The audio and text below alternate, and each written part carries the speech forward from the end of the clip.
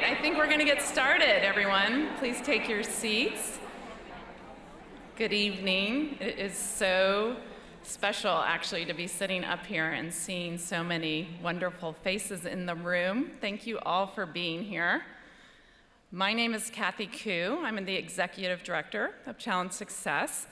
And for those of you who are not as familiar with Challenge Success as maybe others in the room, we're an independent nonprofit affiliated with the Stanford Graduate School of Education.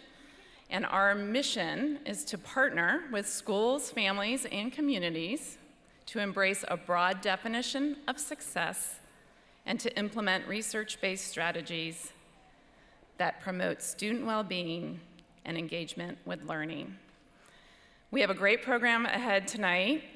We have Dr. Wendy Mogel, an expert and a featured guest for us tonight to talk about our program overall with regard to communication. Say what? The power of communication for healthy, engaged kids. We also have Dr. Madeline Levine and Dr. Denise Pope, Challenge Success co-founders, to join us on stage tonight. And we also have the special benefit of 2 high school student speakers to join us up here tonight as well. I'd like to introduce them to you, but first I wanted to just take a moment and say a giant thank you to all of our sponsors. We have 5 entity sponsors tonight. We have Oculus, a Facebook company sponsoring. We have Ajax Health. We have Palo Alto Medical Foundation, Sutter Health. We have Sequoia Health Care District, and we have Sequoia Hospital Dignity Health. So thank you to all of our sponsors. In addition, we have individual sponsors that are helping to underwrite this event, and we look for sponsors to help keep our ticket prices very low, and all of you who bought a $10 ticket are helping make it affordable and as accessible to as many people as possible. A big thank you to our board members, our advisory council, to our staff, and again, thank you to everyone for being here. I think based on our last ticket count, we have over 1,000 guests here tonight. So a real testament to our community for really caring about this issue, about communication, and about all of our kids. So again, thank you.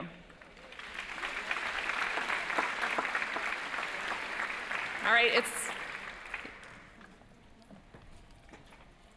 it is my pleasure to be able to introduce you to 2 high school students that are local here. They are both very active members of the Teen Wellness Committee at Children's Health Council in Palo Alto. Meghna Singh is a senior at Henry Gunn High School in Palo Alto. Currently, she is the co-president of Reach Out Care No, otherwise known as ROC, the longest established mental health club on Gunn's campus, and she is also a Sources of Strength peer leader. Renée Remsberg is a senior at Mountain View High School, where she is the president of the Ambassadors Club, which, among other things, strives to educate students and parents and teachers about mental health through school-wide initiatives and student panels. We are grateful to have them with us tonight to share perspectives and insights on the topic of effective communication and on their recent book, Just a Thought. Please join me in a warm welcome for Renée and Meghna. And Meghna. I have it right.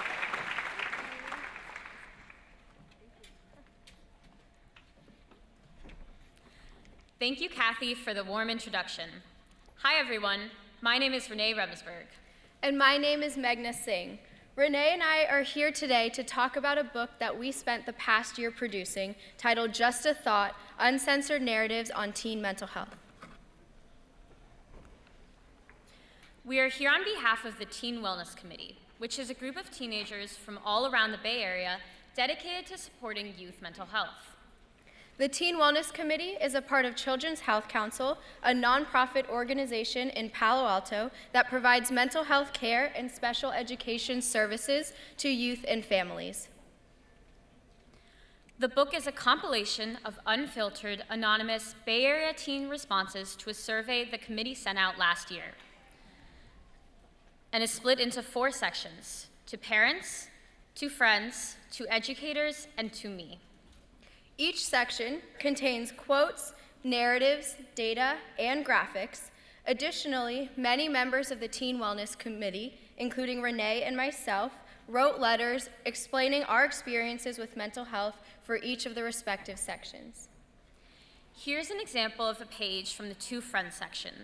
Youth responded to the question, how do you know if it's okay to reach out when supporting a friend? For each chapter of the book, we have created a comprehensive do's and don'ts list. This page focuses on a do's and don'ts list for parents. These tips were taken directly from youth responses that we received from our survey. The most powerful do's for parents include asking, do you need a therapist? Telling your child that mental health is just as important as physical health. Saying grades won't be written in your gravestone. And one teen said that their parents were open about talking about anything with me with no judgment. The most powerful don'ts, or things that you should not say or do as a parent, include comments like, you're just asking for attention, saying that everyone goes through this and you'll get over it, if parents avoided talking about it, and saying you don't have time for that. The reason why we created these do's and don'ts lists for each chapter is so that you can see which phrases are most effective and use them to initiate conversation with your kids. We end each chapter by providing examples of how each group that section is dedicated to can support youth mental health. My favorite response on this page is, talk about it. Mental health is just as important as physical health. Just because you can't see it doesn't mean it doesn't exist. We hope this guide raises awareness about how to support our youth, especially if they are struggling with mental health issues. Positive communication skills, such as the examples we provided, are the key to youth and adults understanding each other and connecting individuals to the help they need and deserve. The quotes are honest, the do's and don'ts list are accurate, the letters are powerful, and it's all uncensored. If you are interested in reading Just a Thought, pick up a signed copy at the Children's Health Council's table this evening, right by the tickets. We wanted to take a moment to thank all of you for supporting youth wellness. And on behalf of the Teen Wellness Committee, Meghna and myself, we hope you enjoy Just a Thought. Thank you.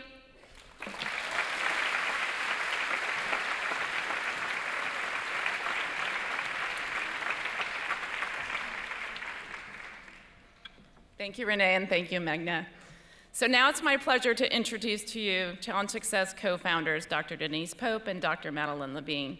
Dr. Madeline Levine is a national speaker, a clinical psychologist, a consultant, and the best-selling author of The Price of Privilege and Teach Your Children Well.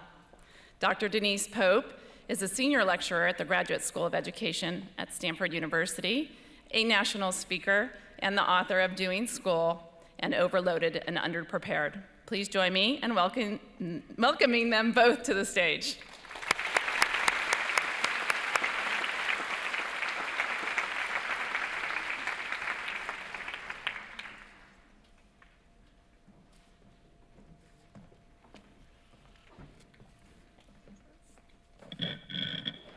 All right.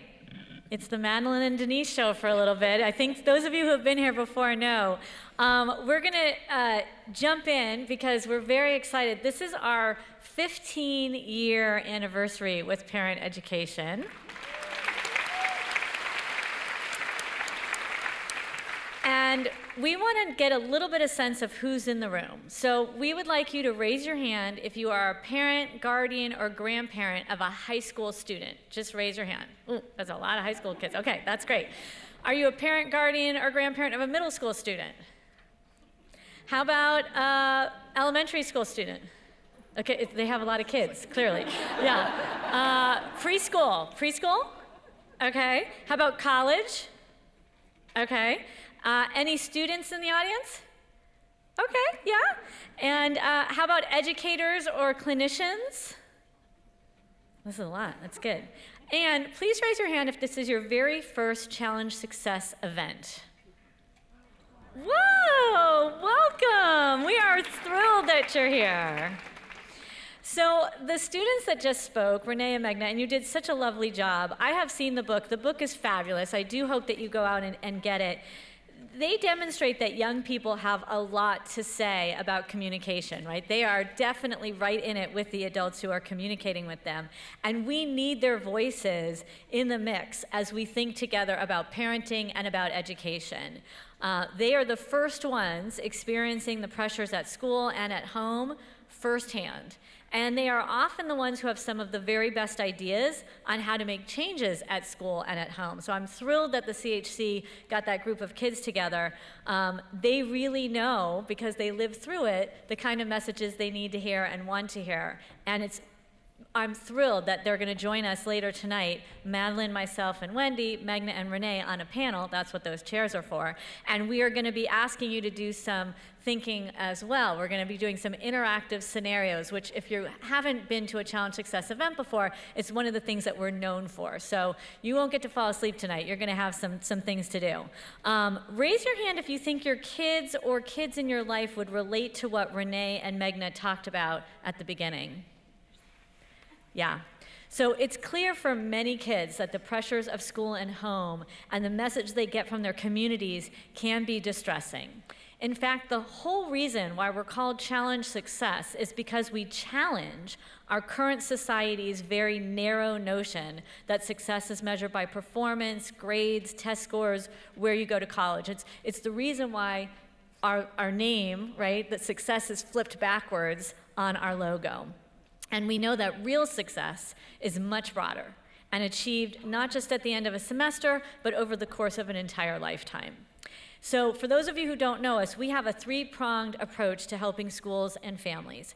First, we work with schools to provide research-based strategies for changes in areas like school schedule, bell schedule, homework, advanced placement, course policies, academic integrity, project-based learning, alternative assessments, and most importantly, a climate of care. We want every kid, actually every member of the school community, to feel like they belong, to feel like they are part of a larger whole.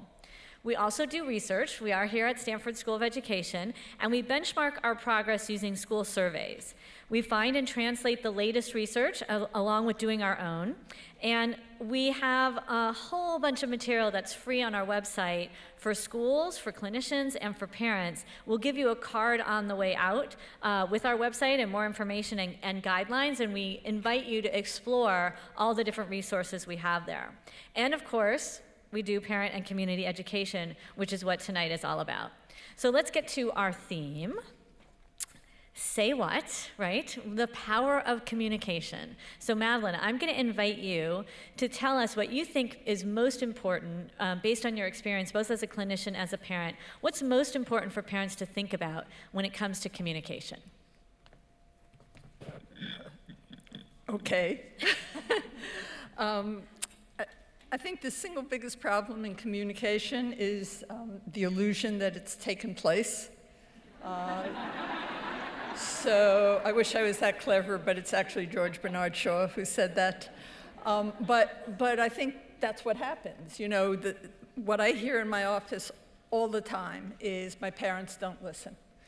And I think we're busy, and I think it's really hard to always have the bandwidth to communicate as successfully as Wendy suggests we do and teaches us to do in her book. But I think there's a certain kind of conversation, which I call a critical conversation, that we should pay particular attention to. There's a lot of stuff over the course of the day that's easy. You know, can I go out? Can I have whatever? That's easy. But then there are conversations that are really tough. And I think those conversations have three things in common. The stakes are high, there's a difference of opinion, and emotions are running high. And when you're in that kind of conversation with your child, it helps to be aware of what's happening both to you and your kid physiologically. And that's that you're not thinking straight, and neither is your child. When you're in a critical, difficult, emotional conversation, your blood is just not going to your brain. It's doing the, fight or flight thing. I think there's a way that you can help yourself get back in control in those situations, and that's to ask yourself difficult questions. Because we know that asking yourself a difficult question starts pouring blood back into your brain. So I'm going to give an example. When my son was 16, he got his driver's license. So many of you had high school kids, and he got his license, and the next day, I lived in Marin at that time. The next day, he told me that over the weekend, he planned on going to Lake Tahoe with his friends. Which just gives you an idea of the ability to use judgment of a 16-year-old on certain issues. On other issues, they're great. Anyway, so that had the potential to be a really like, no way, you're not, you know, like there was no way he was going in my head. But the therapist in me had a particular thought when he told me that, and that's therapists very rarely say no. Sometimes we say no. But we don't usually. When somebody brings an issue into a psychologist, psychiatrist, any kind of mental health worker's office, we usually say, tell me more about that. And that's what I did with my son, and got to hear his thinking, which was, I passed my driver's test, so why can't I go to Tahoe? What's the problem? And we had a conversation about that. How do you know when your child, how do you communicate with your child about what they're ready to do? How do you know when your child's ready to go to Tahoe? How would I know when he's ready? Well, excuse me, there's a whole bunch of intermediary steps between getting your driver's license and being free to take a mountain winding road to Lake Tahoe. And in being able to calm down, not talk for a minute, not get bent out of shape about what he said, it gives me the chance to ask myself this question: what was I so afraid of, right? I'm terrified to have a kid with, 6 months of driving under his belt, driving up in what I think is dangerous. Excuse me. If you say, tell me more about it, as opposed to no, you start to engage in a conversation. If you ask yourself, what am I afraid of?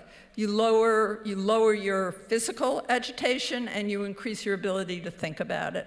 And out of that, you start thinking about, okay, well, actually, these are the steps that make sense to me. What do you think? First, you have to drive to the next county, and then you have to drive 2 counties over, and then you drive across the bridge, and then you drive to San Francisco, and in 7 months from now, maybe you can go to Tahoe. But you have a bunch of goals, and I think when we say no, we cut off the possibility of constructing a set of actionable goals that our children and teenagers can then use to meet their own goals. So when you're aware that you're agitated about a conversation with your kid, always take a deep breath, always stop back, always ask yourself, what about this particular, whether it's sex or drugs, whatever it's about, what is it that's getting to you? And then listen. Ask for more information. Get more data. It doesn't mean you agree or have to see it the same way. But I was thinking as I was listening to Renee and Meghna about how as soon as you say no, it means that there are areas that have been cut off from conversation, right? As soon as a parent is like, no, no, there are a whole bunch of other issues that are cut off, like I'm feeling like cutting myself, or I can't get out of bed, or I'm really worried about a friend. And so for the sake of just having a reasonable conversation with your kid, I'm saying use no sparingly, but also you want to set up the idea that in this house, in our house, almost everything is a conversation. And you do that by modeling curiosity about what your child thinks about something. So that's my idea about, a couple of my ideas about communication, very little. She will be back. But we are going to turn over our time to another very famous expert who has a wonderful new book out. Wendy Mogel is a practicing clinical psychologist. She's a New York Times best-selling author, international public speaker. She's addressed audiences all over the world in more than 500 talks, including, I love this list, businesswomen in Beijing, youth leaders in Sydney, Baptist clergy and rabbis, and the graduating class of the Claremont colleges. She serves on the Scientific Advisory Board of Parents Magazine and is a frequent guest expert on national media, where she weighs in on issues from talking to kids about death to embracing the chaos of messy rooms. And on the topic for which she is best known, the protection and promotion of self-reliance, resilience, accountability, and exuberance. Many of you know her books. If you haven't read them, I suggest you do. She has The Blessing of a Skinned Knee. She has The Blessing of a B- for slightly older kids. You know these books for their wit, their wisdom, their compassion, and their really good common sense. Her new book, Voice Lessons for Parents, What to Say, How to Say It, and When to Listen, offers guidance for communicating with and about children across the expanse of childhood. She actually starts with babies all the way up through adolescence. I think this is her third time with us as a keynote sharing this stage, and each time a huge hit. You're in for a treat. So tonight, back by popular demand, please help me welcome Wendy Mogel to the stage.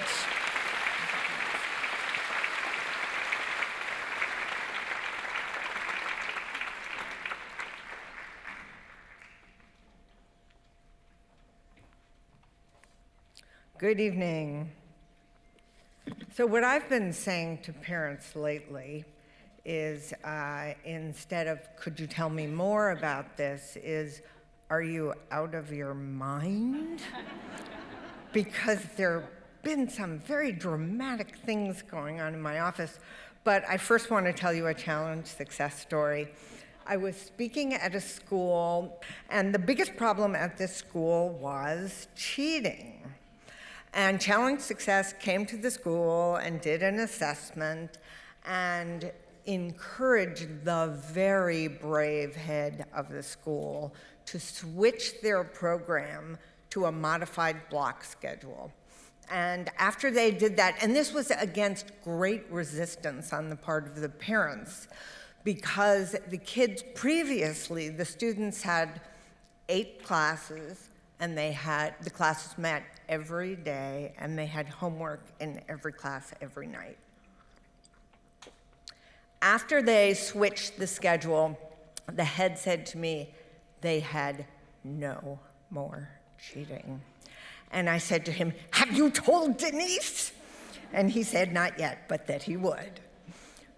So craziness in my office. First, let me tell you what Jerry Seinfeld says. He says, I am not a great believer in our style of parenting. We're just too into it. When we were kids, our parents didn't give a damn about us. They didn't know our names. The bedtime ritual for my kids is like this royal coronation jubilee centennial of rinsing and plaque and dental appliances and the stuffed animal semicircle of emotional support.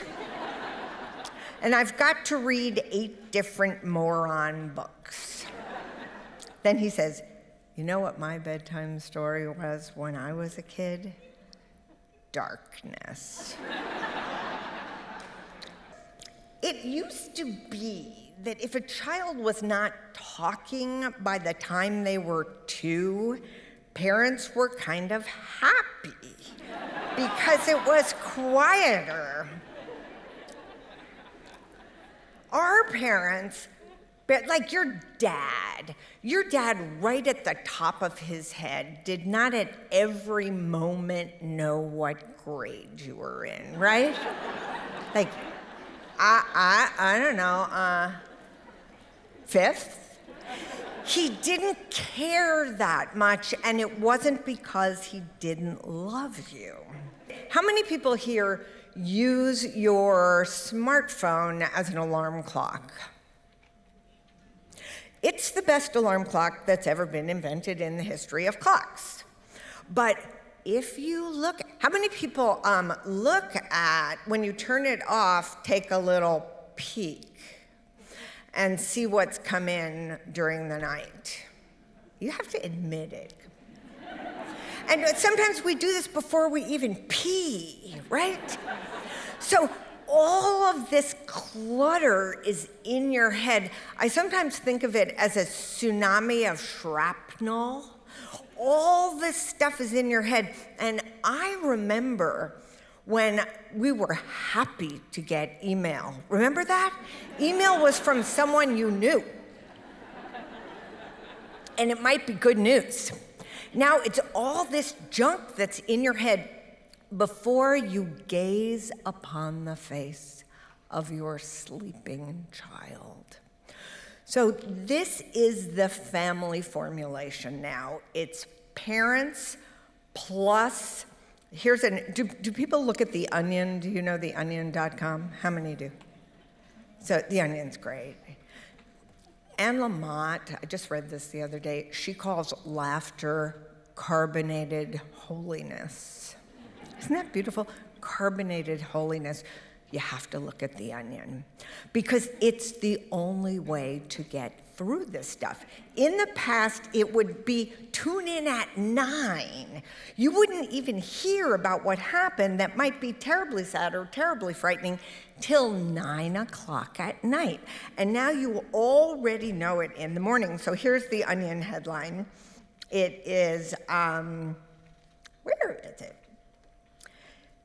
CNN holds morning meeting to decide what viewers should panic about for the rest of the day. We displace our fears and our feeling of helplessness onto the one thing we imagine we can change and control. And this is why it's been so bizarre in my office lately. I had 3 sets of parents say to me, there is so much screaming in our house that I'm afraid the neighbors are going to call the police.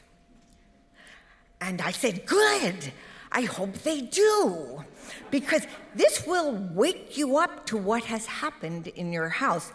And what has happened is that parents are boring down into the children to try to curate their every breath and make sure it's transcript worthy, and that they are not stepping outside the lines for 1 second. So one girl was taking all honors classes, running cross country every single day after school, twice a week at 6 a.m. and on the weekends.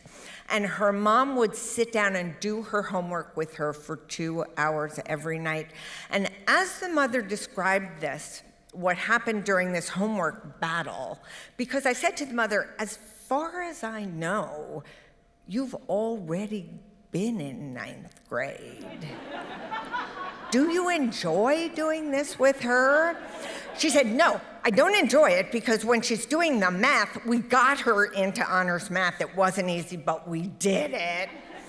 And when she's doing the math, she writes out the problems and then she erases them and writes them over again. And I said to her, to the mom, you are watching her develop OCD right before your eyes.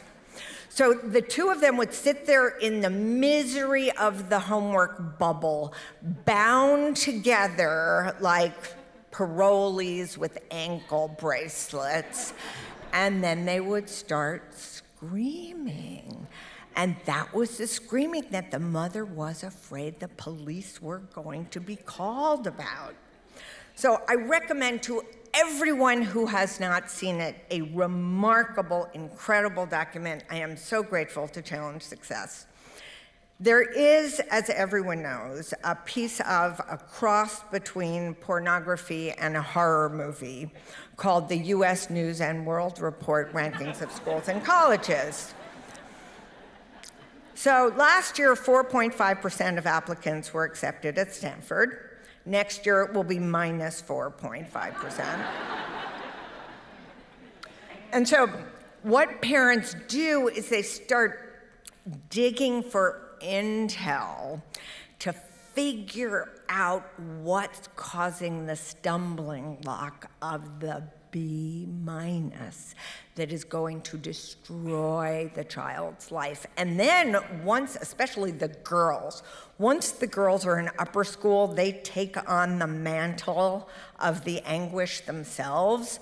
So the mothers are pleading, and they say stuff like, but a B- is fine with us. We don't mind at all. Don't worry about it. And then the girls just think, you know nothing, and I'm going to pay no attention to you. The boys do something that labor unions call malicious compliance. Does anybody know what that is? It's what you do. It's when you show up to work, but you don't do anything. So they're just in the bathroom drooling all day at school. Parents get frantic. So the Challenge Success White Paper is called, and just listen to the double meaning, A Fit Over Rankings, Why College Engagement Matters More Than Selectivity. We lay the foundation for engagement when we engage with our children. We do not know what 21st century skills are going to be required for jobs. We don't. We don't know if it's going to be robotics or foraging, right? Plan it. Mandarin, or maybe not so much anymore, up until like 2 weeks ago, mastery of Mandarin, or welding. But we do know that the art of conversation, the ability to contribute to a conversation, to listen, and to ask pertinent questions is going to be a skill your child very badly needs. So in the tech companies, I'm sure many of you know this, they do 6 interviews. Probably also in finance and in show business, so everywhere. 6 interviews, partly to see if this person can talk. So we pick the kids up from school and we say dumb stuff to them because we don't know any better. We say, "How was your day?" She doesn't want to tell you that because she endured that whole day and she did really well. Has anybody seen the Key and Peele sketch comedy video, The Phone Call? Okay, I want you to watch this because, do you know who Key and Peele are? Okay, they're hilarious and wonderful. So, humor is such an important way to connect with your inner spirit, to connect with your partner, to connect with your children. So the phone call is about code switching. And your kids, when they go to school, they have to code switch. You speak a certain way to the administrators, another way to the teachers, one way to the super popular group that you'll never be in, but you want to kind of try, and then another way to your best friend. And then it's very tiring. And when they come home, it's the soft landing. They don't want to rehash the whole damn thing again. And what parents are doing is kind of fishing around to see who should be drunk texted that night. Is it the honors chemistry teacher? Is it the friend whose mom didn't invite your daughter to her birthday party? We're doing a lot of mental work. I also had a mom ask her kids, and all of this is good parents gone bad. These are, loving, devoted, sincere, serious parents. The ones who need to be here tonight are not here.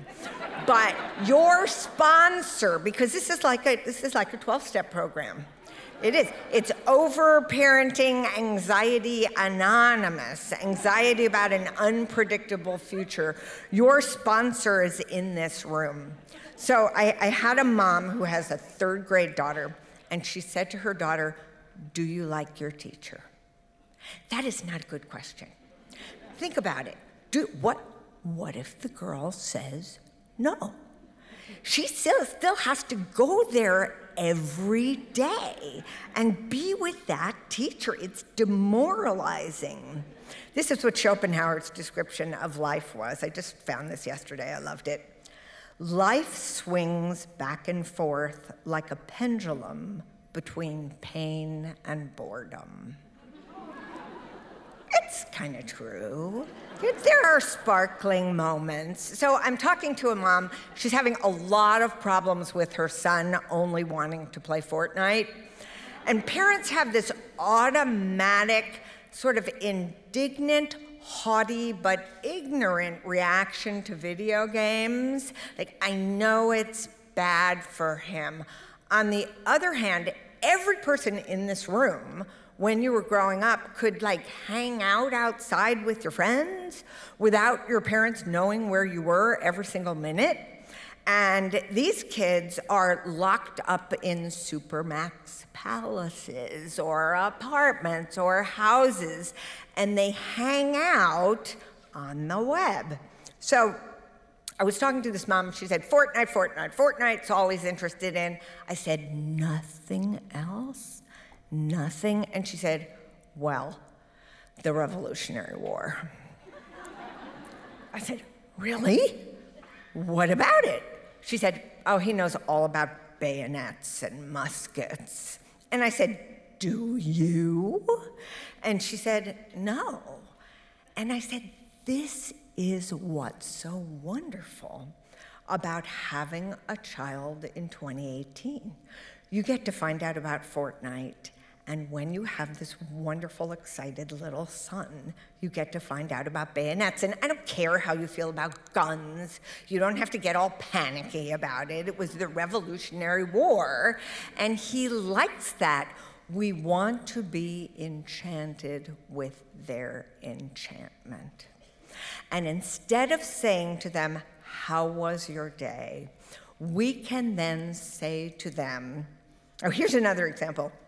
A boy said to his mother, did you know there are 450 kinds of sharks, and the biggest is the great white? It's 60 feet long, but sharks only kill one person a year. Dogs kill 200 people a year. And baby bumblebees are called drones. That's where the word comes from, Mom. It comes from baby bumblebees. That's why they call them drones. And a parent can say to this child, I never knew that. Tell me more. And then after school, we can say to them, I thought of you today when, and it can be anything they're interested in. But you can say, I thought of you today when I saw a picture at work that was clearly taken by a drone, and I thought to myself, baby bumblebee. And then you have a little private joke between you, which we all really need right now. Another thing that's causing a communication dam is that we're all very suspicious of male humans, right? Like, gotta teach him about consent, like today, right now. So I wrote an article for the New York Times called Who's a Good Boy? And it's about how we speak more nicely to our dogs than to our young sons. We do, right? Oh, look at the face, sweet love, wonderful. So nice to our dogs. But our sons were a little bit indignant, a little bit contemptuous. It's different with the girls, because the girls are like little attorneys, and they're very sophisticated with language. They can speak perfectly by the time they're 4. They can argue you out of anything. And they know your crazy spots better than any therapist you ever had or ever will have. And they're not afraid of you. It's really scary. So we're afraid of the girls, and we're afraid of what the boys will become one day, maybe. And I often say to parents, when we talk about marriage, I say, it's really good to realize that most men are somewhere on the spectrum. It's true. And most women have a combination of borderline personality disorder, bipolar 2, with a little OCD, which is, and both sets, especially in places like this, have narcissistic personality disorder. And it's a good combination. It works very well. I want you to get them outside. They're not outside very much. Like, only troubled rich kids get to go to the wilderness anymore. You know what those schools do. They take them in the middle of the night out of their bed and put them on the plane, take them to Utah, and it works, too. Get them outside. Do dangerous things. And I'm not going to repeat this because it's so easy to find, but Ellen Sandseter, who's a Norwegian professor of early childhood education, wrote a wonderful article called Children's Risky Play from an Evolutionary Perspective, the Antiphobic Effects of Thrilling Experiences. And she said kids have to be at great heights, near fire, near water they can drown in. They need to experience aggression. They need to travel very fast. They need to explore on their own. And when they do that, they can come back and tell you about it, instead of telling you how honors chemistry went or how they did on their math test. This is from Alice's Adventures in Wonderland. She says, no, the adventures first. Explanations take such a dreadfully long time. I've interviewed kids all over the country to ask them what I should tell their parents. And they say very similar things. One of them said, I said to my mom, oh, I hated how my friends complain about getting B's. They think their life is over. And she said, why don't you feel like that? My mother only thinks about 3 things: me driving, me choking, and me being abducted. She has an amazing capacity to attach every single thing I do to one of those 3 things and to spend all of her time worrying about it. My mom is a fun hater, and it isn't true, but no matter how much gender role equality we strive to accomplish, it's still most often the mom who's keeping track of the granular details, like when the pediatrician's appointment is. But one of the kids said, I love my mom's laugh. It's like a dying animal. But it really makes me laugh as well, and then I love her more. Advice to parents from the kids. Reminders are good, nagging is not. If I ask you to check my spelling and maybe my grammar, it doesn't mean I want you to rewrite the paper. My room is my temple. There's a difference between pressure and motivation. Please let me make mistakes. Don't act like there are only 2 positions at any moment, ahead or behind. Please listen instead of thinking up the next thing you're going to say. And there's actually a wonderful 12-step slogan, WAIT, wait, and it stands for Why Am I Talking? And then all the kids everywhere. I was in West Texas, I was in Brooklyn, same comment. Please tell them to take a chill pill. Tell them to chillax.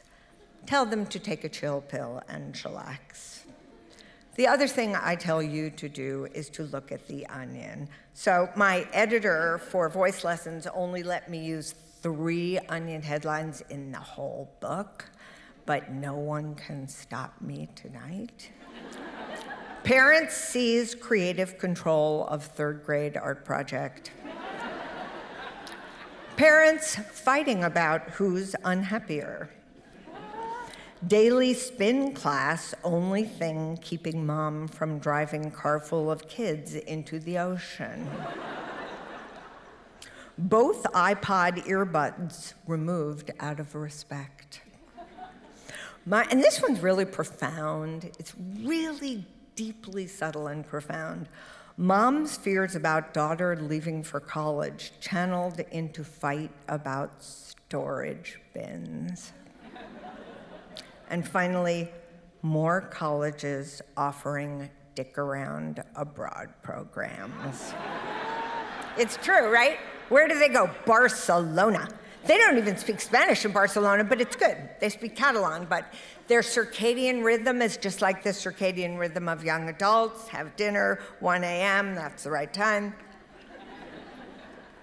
And I leave you with the German poet Rainer Rilke, who said, "Once the realization is accepted that even between the closest human beings, infinite distances continue, a wonderful living side by side can grow, if they succeed in loving the distance between them, which makes it possible for each to see the other whole against the sky." And I add to that, and to have a good conversation. And then finally, a Love and Spoonful lyric, and I tested this out on the young people who work at my publisher, Scribner, and none of them even knew the Love and Spoonful. But the lyric is, "For the great relief of having you to talk to.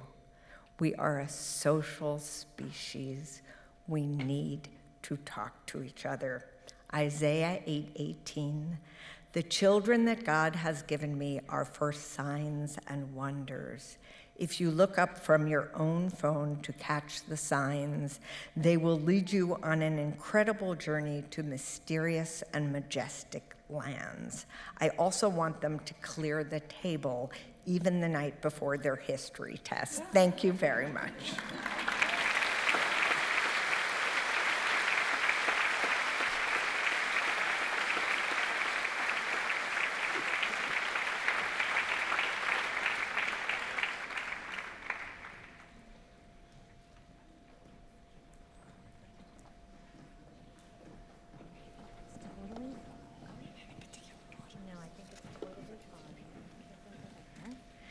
Okay, Wendy Mogel, big round of applause.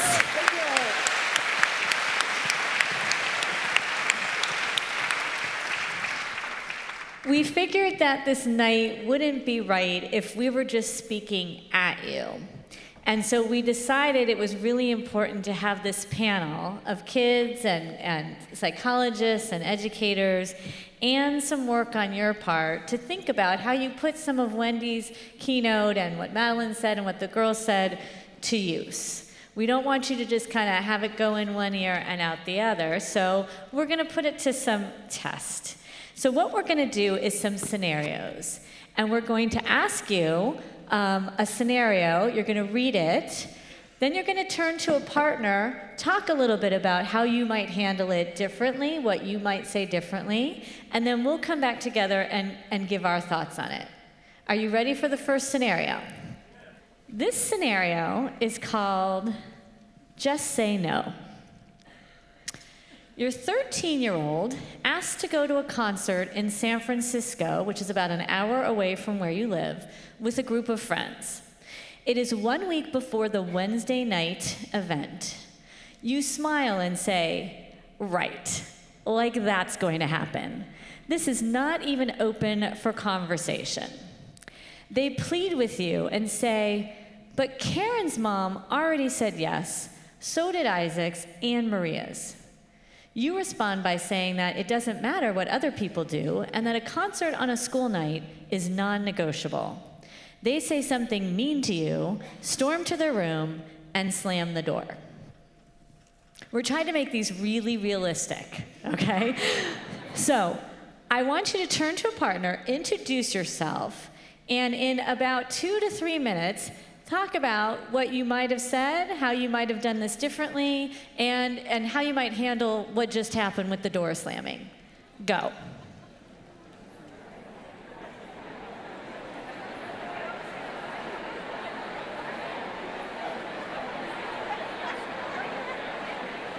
So I would like to start with Renee and Meghna and see how you felt about this scenario. You are older than 13, but how did you feel about this scenario? Yeah, so I think the thing that stuck out to me the most was this isn't even open for conversation, because as kids, we'd at least try to, we at least want to try to persuade you or try to argue with you. But like we said during our presentation, one of the most important things when communicating with your kids is to make sure that things are open for conversation. And so whether it's going to a concert or talking about mental health, it's really important that you facilitate or you open up that space to talk about something, regardless of whether or not you initially agree or disagree.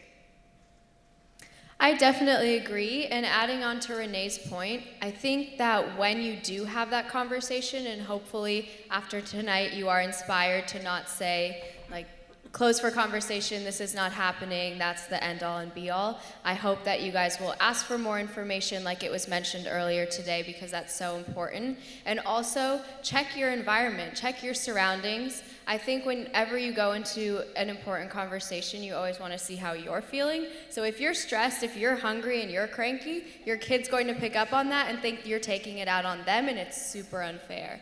So you should always check how you're doing first and see, like, are the other siblings around? Are they going to pick up on this fact that you're about to say no? And so just really be aware of, like, are you going to have this conversation one-on-one with them? Is it in a space where it's uninterrupted so you can answer all of their questions, or if they're trying to give you more evidence of why they should go and convince you or argue with you like Renee said, are you in a space where you can take that time and have that conversation?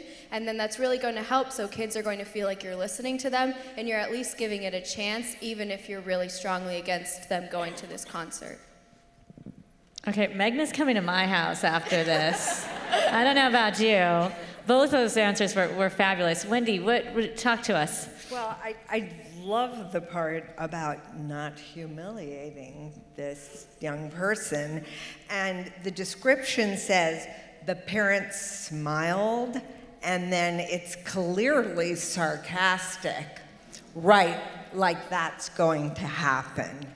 And so that disjuncture between the parents' facial expression and what they're saying is humiliating to a child's desire to go with their friends and listen to music. That's the larger context. So what parents can say is, it might be fine, but I'm not ready for that. I'm not ready for you to do this on a school night. And then when that student's friends are pressuring them to do something that they don't want to do, they can say, I would have this drink at this party with no adult supervision whatsoever the night before the big game, but my dad would kill me. He's nuts about that. So you are as a parent, setting the stage for them being able to resist peer pressure. Madeline, this is sort of like the Lake Tahoe story, a little bit, right? How do you react? I said I'd like to know the band that was playing. Yeah. What kind of concert are they going to?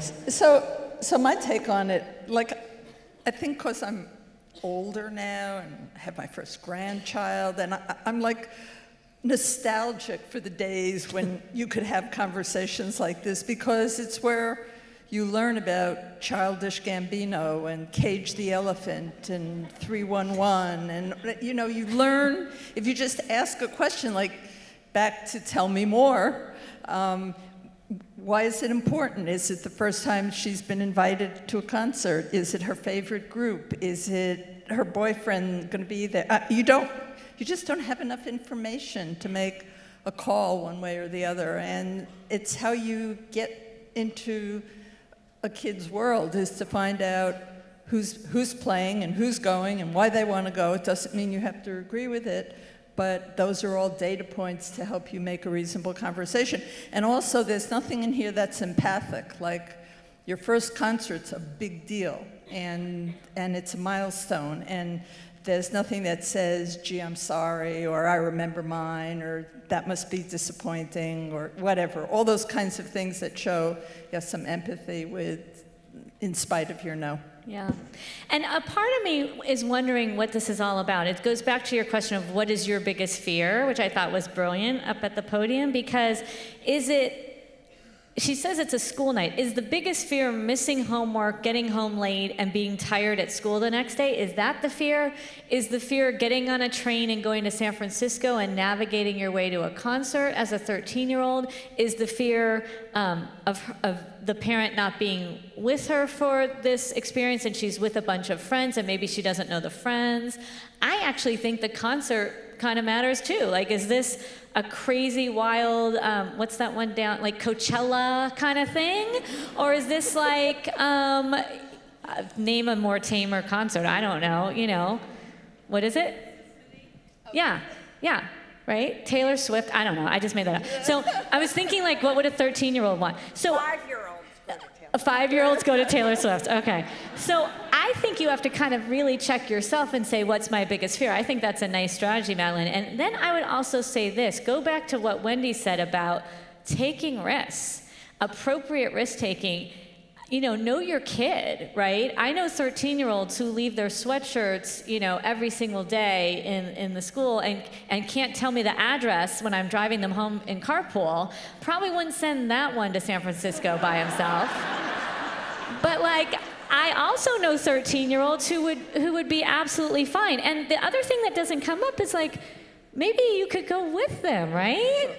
Like, so this actually happened, and one mom volunteered to take the girls on the train and get them to the concert venue and not go in. God forbid they got seen with the mom, but meet them right outside at the end. And it was a lovely thing, and it was on a school night, and I said yes.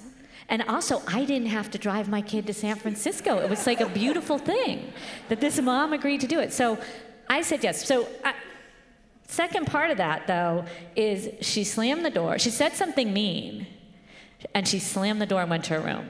So how do we handle that? We're looking at the girls. I think something that's really important is giving both you and your child time. Just let them take a breath, let them slam their door, let them text all their friends and be like, oh my God, my parents said this, oh my God, this is the end of the world. Give them that time, and then once both of you have taken a pause, taken a breath, maybe this is after dinner, or maybe this is an hour later once they're distracted and doing their homework or something like that, that's when you revisit this conversation and you have the chance to explain yourself. And hopefully you can realize, okay, maybe my tone wasn't the best, or these are my concerns, and you can start to have that conversation when both of you are in a better headspace. And I know, Wendy, you talked about rules of civility. Do you want to give us the highlights of that?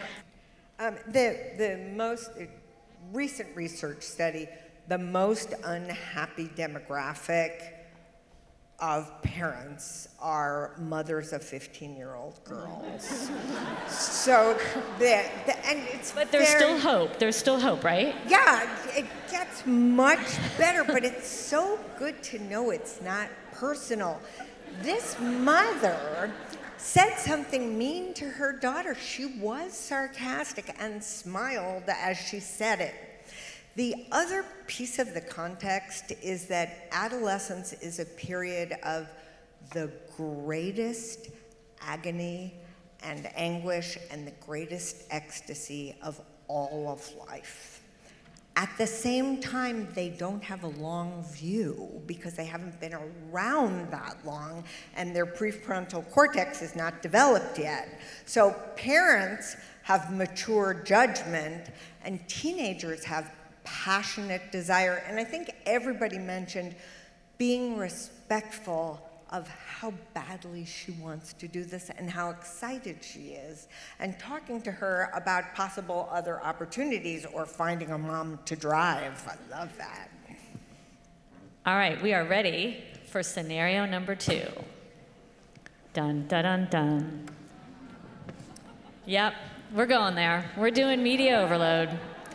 Your child, not age specific on this one, your child is constantly on their smartphone. They are on it in their bedroom. They have it on while they are doing homework, and they seem to play with it during every free moment. It is a struggle to get them to put it away at meals or to even come to meals, or even to have a conversation without a device-related distraction. You feel like you are the phone police, asking them to put it down all the time. One morning at breakfast, your child keeps ignoring your questions and instructions about the day ahead, all while looking at their phone. You snap and say, "I've had it. Put your phone down and look at me. You are totally addicted to that thing and it's driving me crazy." Your child rolls their eyes, grabs their backpack, and heads for the door. So I want you to think about what you would say, how you would handle it differently, and also how you set boundaries around media and phone use with whatever age child you have. You can turn to a new partner, you can turn to the same partner. We're gonna come back together in 3 minutes, go.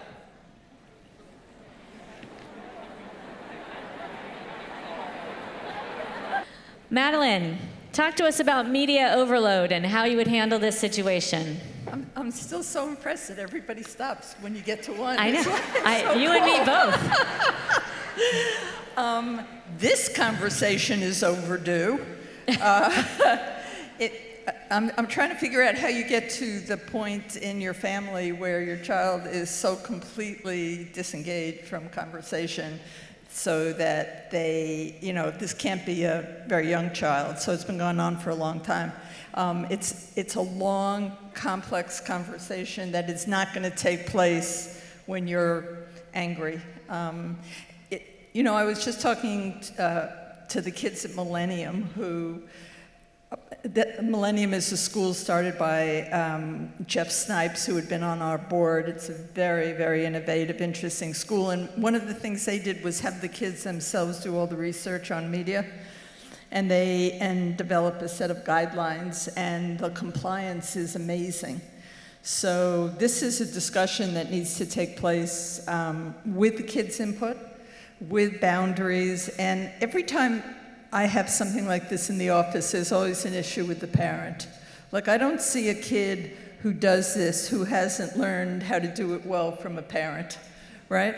So I once had this mom come in, similar kind of story, and she came in with her daughter, who she brought in because she said her daughter was very materialistic.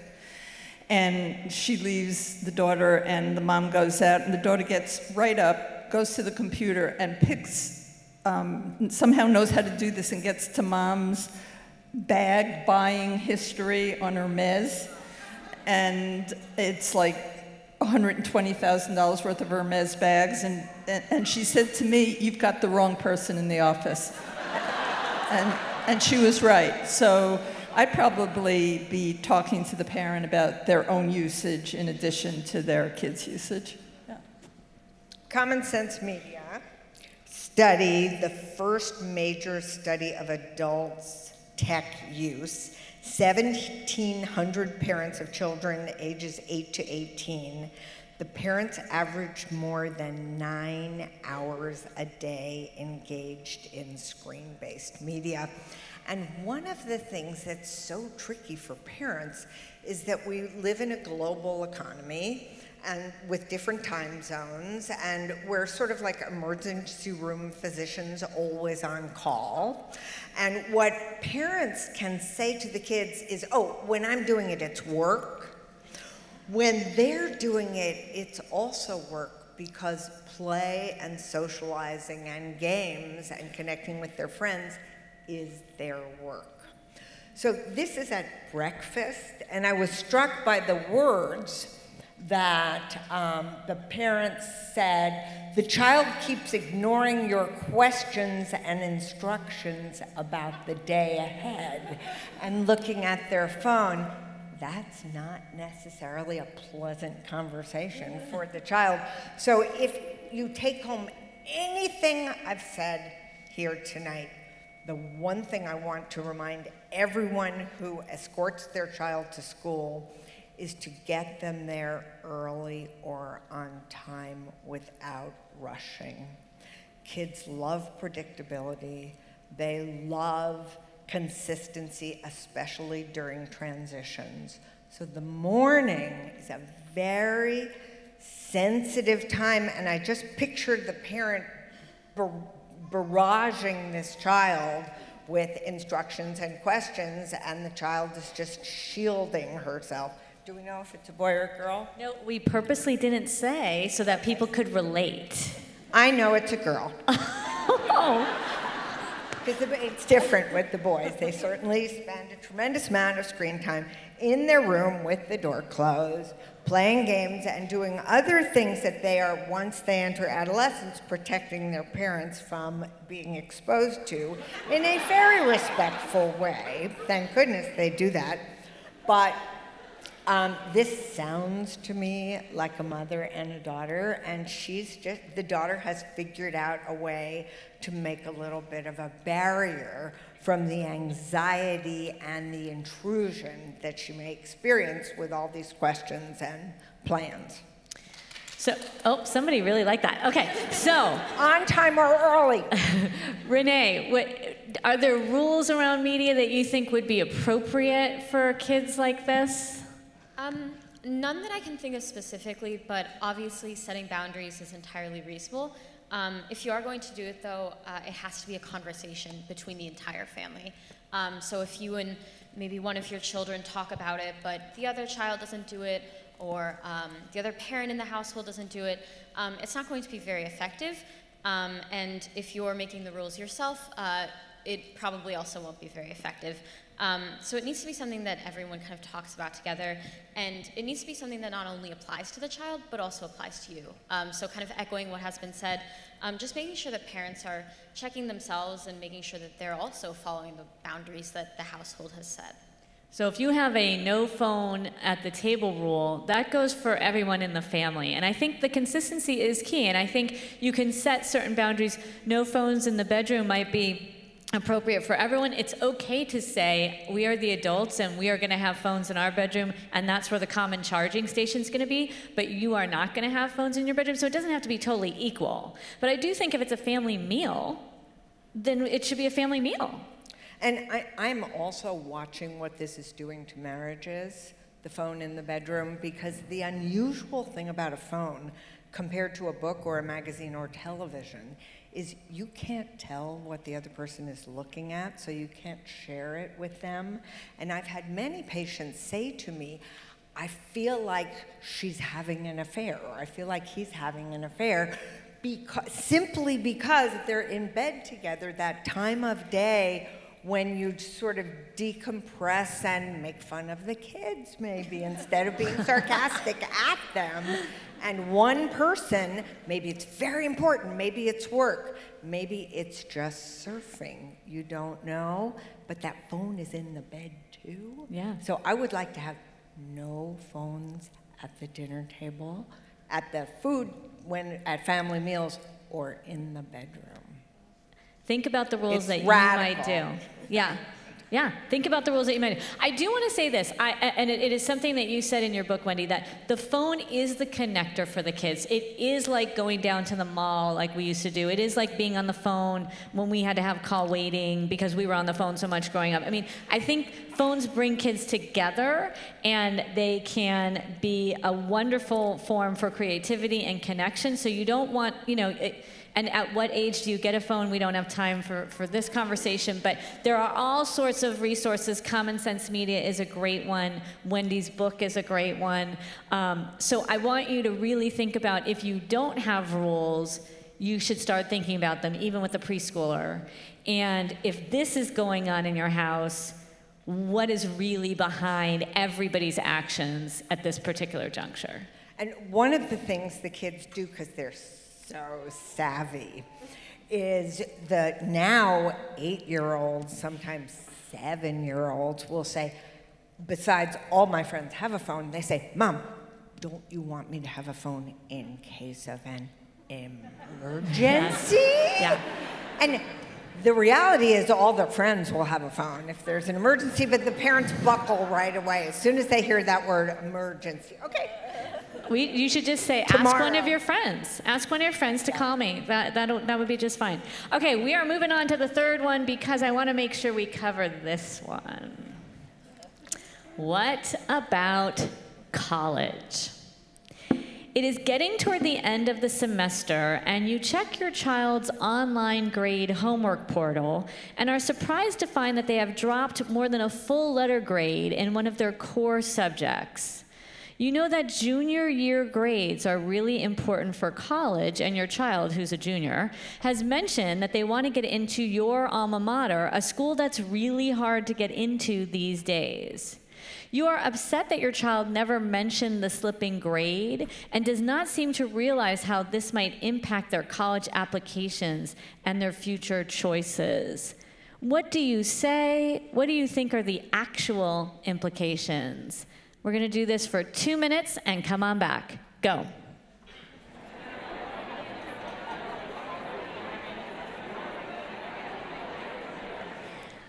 Meghna. You are older than a junior, but you probably remember this from last year. Talk to us. How would you respond to this? So the thing that stands out to me when I first read this scenario was a drop in a letter grade. So as a mental health advocate, I feel like it's my duty to say this because this is something that I look out for in my friends. If their grades are dropping drastically, and it's very unlike them for that to happen, like red flags go off in my brain that a conversation needs to be had. Put aside the college, put aside the grade, put aside GPA for just a moment and check in on them. And I think that's the message that I would tell all of you. If you check their grades or if you ask them what their grade was and it's different than what it normally is, I think that constitutes a discussion, and I hope that all of you now know that this is really important and that they may not even know that their grade dropped. Something bad may have happened that day which made them get a lower grade on a test, or maybe they don't care about what grade they got. But whether it's any of those answers or something completely different, a conversation needs to be had between you and that child to see how can you best support them and if there's other issues going on as well. Yeah, I think that's what I'd have to say. Yeah, building off that, and it's important to approach this in a very open manner. So not in a like, here's something you're doing wrong, or like, what's going on, but more in a, hey, you know, I noticed this when I checked this. How do you feel about this? Was there a test? Is something else going on? Just generally talking about maybe the bigger picture like Meghna was talking about. You know, how have things been going lately? It's really important to have this as an open conversation and not go in with a very narrow lens of it's just the grade or it's just college. Wendy's writing stuff down, so Madeline, I'm going to turn to you. Okay. So I very much appreciate your pointing out that dropping grades can be a sign of depression or anxiety, but more likely to be depression. But first of all, I want to know if mom and this kid have agreed to mom's looking at his grades online. I think I've mentioned before, I had to cut that out when my kids were growing up because looking at online grades is intermittent reinforcement, the most powerful reinforcement there is. So when your kid does well, you get a hit of dopamine. And when they don't, you're missing that hit of dopamine, so you go back, keep going back. I hate this stuff. Think about if you were being looked at every minute of the day and somebody was evaluating you every minute of the day, whether you did your homework, whether you got a grade, whether, you know, to me it's crazy, sorry. So if you're going to be looking at it, make sure your kid knows that there's some agreement about how you're going to use that information so that it's not a surprise, like, what the hell were you doing looking at my grades? And then I think, you know, it's from an A to a B minus, who knows? If the kid's in high school, it may matter, it may not matter at all. It may make a difference in the college that accepts him, and it may make absolutely no difference in it. I think implied in this is that it's going to be a problem for college admission. And because there's that thing about it's hard to get into your college. I just asked Wendy where she went to college, and she said she went to Middlebury and would never get in now. And I know you went to Harvard, and I went to the State University. It's the blessing of getting older to be able to say this stuff doesn't matter in the way you worry about, you think about, you obsess about. It just doesn't make that much difference, as the fantastic white paper that Challenge Success, headed by Denise, really put out. So from my point of view, you asked a simple question. I noticed your grade drop. Anything you want to talk about, or how come, or do you care? But it's over the course of your relationship with your kid and their life, it's likely to be incidental. And I agree very much with that, Madeline. And we have TMI. Teachers are going out of their minds over these web portals where parents can see the grades, because they say before the ink is dry on a quiz, they're hearing from parents. And sometimes it's before the student even knows. And one mother said to me, she said, I'm so addicted. She said, I keep clicking refresh because I can see my son's national cross-country varsity ranking. And as Madeline says, I get a hit of dopamine. There's another site called bunk1.com, and another general principle is please send your children to sleepaway camp. Make sure you do this, and then make sure that they get the opportunity to be counselors at sleepaway camp, because one of their campers is for sure going to throw up. And this is the best preparation for college, where there's a lot of throwing up. Much more important to have a job, earn money, clean up the vomit, than 1 B-. But the parents look at bunk1.com, which is photographs of kids at camp, and they will call the camp directors and say, I saw a picture of Madeline, and she was standing a little bit by herself with a bunch of other girls who are all laughing and seem to be joking together. And I was wondering if she's really as happy as you're telling us she is. We just read too much into too much information. Yeah, we talk to schools about this a lot. A lot of our Challenge Success schools have the issue of what to do with the online portal and the parent addiction, or even the student addiction. And we talk to them about maybe you want to purchase a portal that you have the ability to turn on and off. We have portals that you can actually kick someone off if they've checked it too often, and you can set what that is. No, I'm serious. And so you can kick a parent off, you can kick a student off. If they check it, you set it at a certain amount of time, it's great. And I think that's the best paradox of everything. Yeah, right? Like checking it too often. That you're checking too often. So, it was made to give parents a heads up that their kids weren't doing well, and it was made to give the kids the ability to see that and to kind of change their ways. And it's like it went south, right? It's something that was designed to be a good thing became something that is actually causing problems.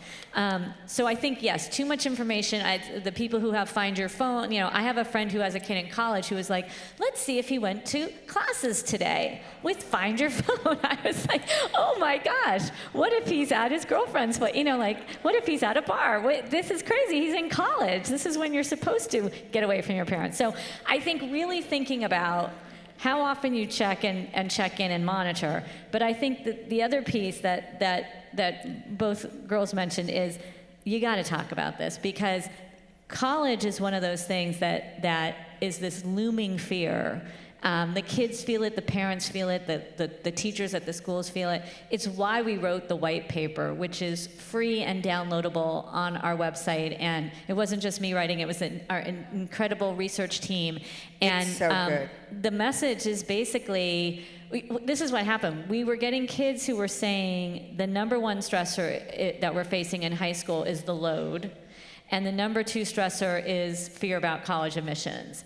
And we were saying to schools, you've got to change your schedule like we did with the school that Wendy was talking about, and you've got to make some policy changes. And what we found out is they were afraid that if they did those changes that we know are really healthy for kids, that it would affect their kids getting into college. And so we figured if we wrote this paper that looked at the research around if it matters or not where you go, that this would be a huge relief to kids and parents, but also a relief to schools that said they will make changes.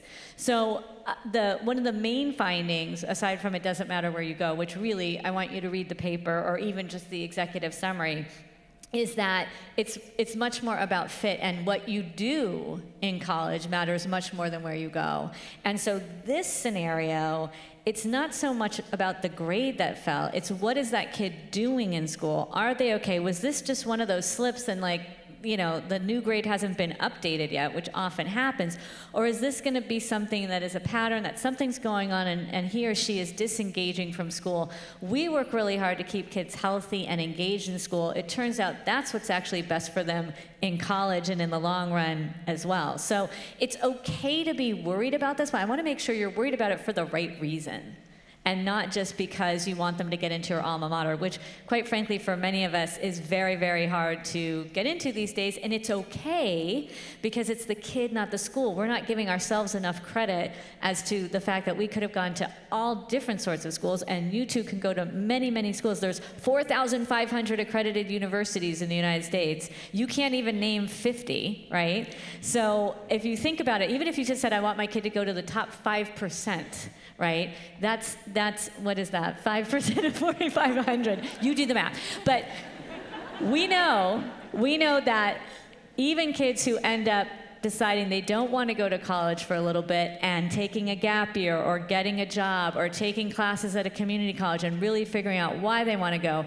might be the absolute path for your kids. So there's a lot wrapped into this question that hits home. And I want to just make sure you're recognizing the messages you're sending from the minute you say, how'd you do on the history test, to I'm checking your grades, to I'm going to wear the sweatshirt of my alma mater, to, oh, let's go visit my alma mater. There's a lot of pressure building on the kids. I just want to add to that a lot of that pressure is covert. And so plenty of parents will say, boy, I never do anything to tell my kids that they have to go this place or that place. But their dinner time conversation is about the kid down the block who got into Juilliard or Yale or whatever it is. So kids will often say, my parents don't say anything, but it's absolutely clear by what they read, by what they talk about, what they value. So, you know, what your subtle messages. Well, this is why you need to read Wendy's book, because the voice lessons are about not just what you say, but how you say it. And as both Renee and Meghna said, and the situation around it, and what else is going on, and who else is listening. So we hope tonight that we gave you some nice chances to practice what you may or may not face when you get out of here. But we do appreciate you taking the time to come and pay attention to this very important idea of how to communicate and really how to listen. So we thank you for listening and for your participation. We are actually going to send a follow-up email with a link to a very short survey about your experience. We'd love for you to take it. We do look at that information and change up our programs to make sure we're keeping people happy. We'll ask you to reflect on some takeaways from tonight as well. I do want to shout out once again to the sponsors and guests who made tonight possible. We appreciate your support. As a nonprofit, all of your gifts at whatever level matter. I want to say that if you're inspired to support this work to reach even more families in schools, we'd love for you to pick up a text to donate card or visit our website to give. We want to thank Paige Parsons for the photography, and Andrew Mellows. I have to give a shout out to Andrew Mellows, who has been taping the Challenge Success Friday evening Parent Ed for years and years and years and years. This is not only the last one that he's doing, but this is his final act as a videographer. He is retiring tomorrow, so big round of applause for Andrew. We love you. all of the books, including the books that the students wrote, which were fabulous, all books are available in the lobby. We will all be there to sign.